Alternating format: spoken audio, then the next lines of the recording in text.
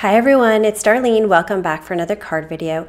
In today's card, I'm creating some transparent balloons using this large balloon right here and a couple of sentiments from the Celebrate Today set by Stampin' Up. I'm going to start with a piece of Canson XL mixed media watercolor paper. It's about 3 3/4 inches wide. I'm going to stamp the balloon with some squeezed lemonade ink. And then I'm going to take my wild honey, put a little bit on my craft mat, and take my aqua painter to start highlighting. So I'm going to start with just a little bit because you can always add more. And I'm going to highlight the sides, like the edges of the balloon, and move my way towards the middle.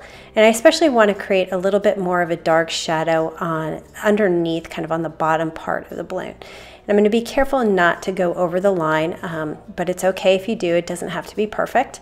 And also I want to make sure that I put water all over the whole entire balloon because the paper is a little bit textured, and so you get, kind of that rough kind of look with the Distress ink when you stamp it down. So that will smooth out the balloon and make it look really nice. I'm also going to go up the right edge, but not quite as much as I did on the left side. And this is really going to provide some nice shading for the balloon. And I found that these two colors go really nicely together. Now that I've added some dark color for shadow, I'm going to remove some color for reflection. So I'm going to clean off my aqua painter. I'm just going to lay down some water and remove some of that Distress ink. And this is pretty easy to do. You just have to blot it with a tissue. You could do it a couple of times if you want to. Just make sure you use a clean area of your tissue. And now I have a nice pretty light reflection on the balloon. My next balloon is going to be Broken China. So I'm going to stamp that in the upper right hand corner. All my balloons are hanging off the cardstock because I feel like it gives the image like there's something more than just the card. I'm going to take my chipped sapphire and put some of that on my craft mat and start with my shading.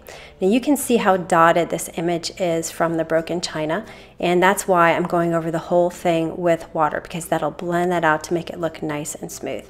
Now you could see when I dropped in that color, there was a lot of color, but don't be worried. Don't be too scared to put too much color in, because you can always add a little bit more water to fade it out a little bit, and it always does dry a little bit lighter anyway. So I'm going to finish coloring this whole balloon. I'm going to pretend like I can see the whole balloon, so I'm going to shade it like I would if the whole balloon was there. And move my color from the left to the right, and then I don't have to worry too much about much color or much of the sapphire that's going to go on the right hand side. Again, this is one of those watercoloring situations where you could just keep going and going and going, but at some point you just have to say, okay, this is good enough, stop, and you can always go back later to add more. I'm going to do the bottom part of this balloon. I actually forgot to do the yellow. I'm going to go back and do that in a bit. But let's add the white spot now for the blue balloon. So I'm going to put some plain water on there. I clean my brush and then dab it with a tissue. And see how there was kind of a white water line? I didn't like that, so I went back in, add a little bit more, and then dabbed it with a tissue a couple of times in different areas, and I got a nice reflection. And now I'm going to go back in with that wild honey and color the bottom of that yellow balloon. And now I'm going to move on to my green one, and I fully dried my yellow one before I started on the green, because if you do this while the yellow is wet, then there's a higher chance that your colors are going to become a little bit too blended. So I'm stamping this in Cracked Pistachio, and I'm using some pine needles for my highlighting. It's the same process here, but I'm going to be careful to do the overlap separate from the plain green balloon.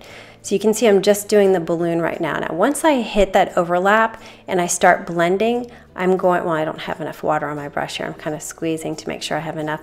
But once I hit that overlap area, I'm going to grab a tissue when I'm finished and wipe it off, because you can see it's a little bit yellow, and I don't want any of that yellow getting into my green balloon.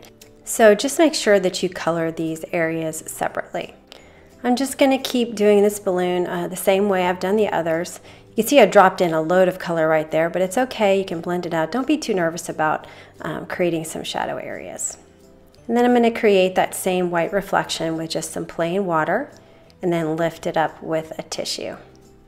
Just make sure you use a clean area of your tissue. Now I think I got a little bit too much white here, so I went back in with a little more color, blended it over, and then I thought a little too dark there, so I lightened it up. And then finally, I darkened that knot area at the bottom. I wanted to use a curvy string instead of a straight string, so I pulled the string from the Balloon Builder set, and I'm using some Hero Hues, just Hero Arts black ink, And I'm going to do the yellow balloon and the green balloon.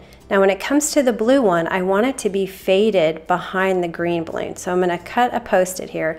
You could cut a mask for the balloon, but I was being a little bit too lazy, so I just covered up the balloon with Post-its. And then I'm stamping over it so I get a dark area at the top and at the bottom.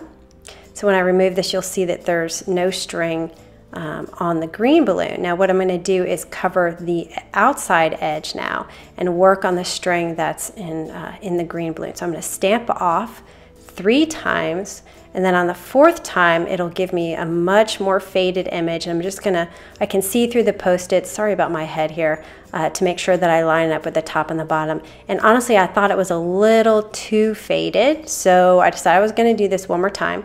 And I probably should have had the MISTI, but now I'm just gonna stamp it off twice instead of 3 times. I think the MISTI would have been much easier here. And so I stamped it again. And I actually think I like the first one better, but oh well, so we're just gonna go with this one. But it is a little bit faded in the background, so you can see up close here. Next, I'm gonna add my sentiments. I'm gonna put the happy so that the string is going between the 2 letters. I'm gonna ink that up with some Hero Arts ink, which gives me a nice dark impression. And then I'm gonna take the birthday part and I'm gonna put it off to the right a little bit for something different. And that's my sentiment. So I'm gonna grab my washi tape now. This is the same set I used on the challenge launch. And I'm gonna put some black and white stripe on 2 edges, on both edges of the card. And I hung them off, and you could wrap them around, but it's kind of an unfinished edge. So I went ahead and took a scissor and just cut it off so I have a nice clean edge.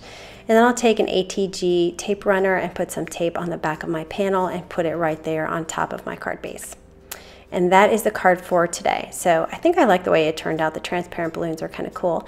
And you can get that look with Distress inks pretty easily. So anyway, I hope you enjoyed that, and I will see you next time. Thanks for watching.